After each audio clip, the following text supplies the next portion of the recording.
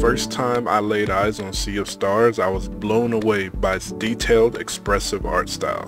Right off the bat, it's clear that the team at Sabotage are developing a love letter to the role-playing and adventure games of the Super Nintendo and PlayStation 1 eras. The era just before 3D hit home consoles, and sprite animations were how game developers brought these iconic games and characters to life. The team had managed to capture the essence of those classic top-down adventure and role-playing games so completely that with one glance I could just tell that I was looking at something special. I immediately wishlisted the game. Sea of Stars tells the story of two heroes, the lunar monk Valerie? I hope I'm pronouncing that right. Let's just say Valerie. Who wields moon magic, and a sword fighter named Zale, who uses the magic of the sun. You can choose to play as either, and you can swap at any campfire, so you don't have to worry. Your choice of which character is going to lead the party does not affect the story in any way, we think. Not much about the actual adventure the two are embarking out on is revealed so far, but that's just the way we like it.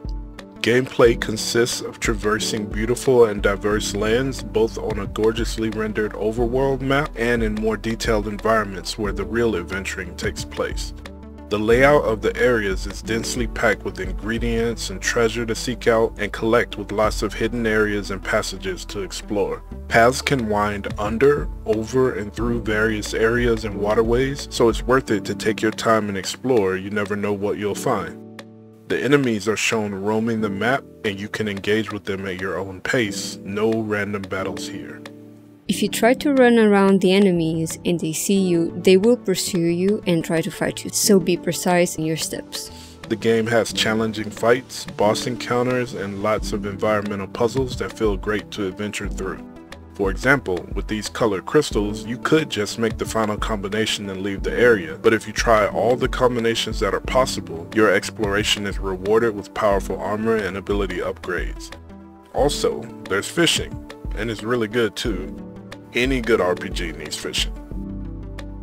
Indeed it does. You will meet lots of diverse characters during your travels. Dialogue here is presented by classic text box, so no voice acting in this game, so far, but the different characters we meet are always interesting to talk to. The music is a fantastic collection of tunes that have the spirit of a retro game but with modern arrangements, and the art, I mean, just see for yourself. It's beautiful, vibrant and colorful with great character design and flowing animations. Just look at this golem that acts as your fast travel to get to the top of this mountain. It's awesome! I know some people who have grown up playing only 3D games will find it hard to appreciate the 2D sprite animation style, but to those people we say, maybe if you give a game with beauty such as this a chance, perhaps you'll come to see what so many other gamers appreciate about the classic so much. Sea of Stars has a great demo out right now if you want to give the game a try for yourself, and all the gameplay you see here was taken from our playthrough of it. The demo is short, but you will get to see just enough of the game to hook you.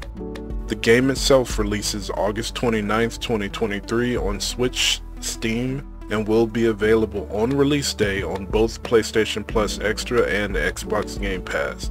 This is great news, and I hope that if you've enjoyed what you've seen here so far, that you will give it a try. You know that we will here at Ramen Spot.